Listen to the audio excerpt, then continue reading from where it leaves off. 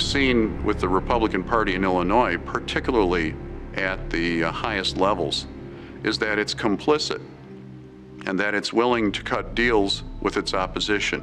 So when people get into powerful positions, they will do anything and everything not to lose that power.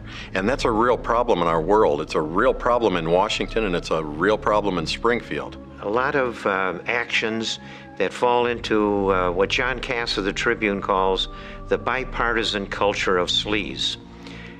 This involves things that range all the way from felonies to just plain unethical conduct. Traditional Illinois conservatives are no longer represented in Illinois. That's no way to run a democracy, and one of the wonderful things about American politics is the existence of a primary. And when we undermine that process, when the party undermines that process, it does not do a service to the voters. I'm a Republican to the core because it stands for principles. We have some rules of things that we believe in, and they are in the Republican platform for Illinois, and it's a good one. So is the national one. But it's observed in the breach by the people that pretend to be the leaders of Illinois. We just cannot afford to allow other people to make these decisions in our lives. We cannot go into the election in 2010 with the mess that we've got in place right now. I have joined the Committee of 100 because I am sick and tired of what's going on.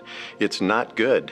And a Committee of 100 is people that have a standing in the community and a little bit of cash that they can put roughly $10,000 into the Renaissance Committee in order to organize a system for finding and vetting and funding candidates that will really represent the values of the Republican Party. People with backbone, people with conservative ideals, people that will stand up for what's right.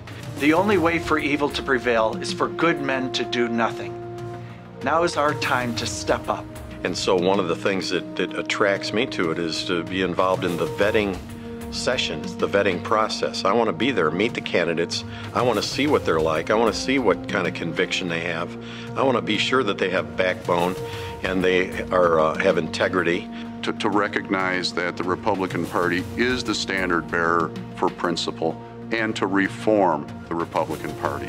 That's one of the reasons I'm in the Committee of 100. This Renaissance Committee that I'm starting is done in the spirit of Daniel Burnham, the great architect that pulled off the 1893 exposition and stunned the world with the wonderful things that happened here. Burnham has said, "Make no little plans. They have no magic to stir men's blood."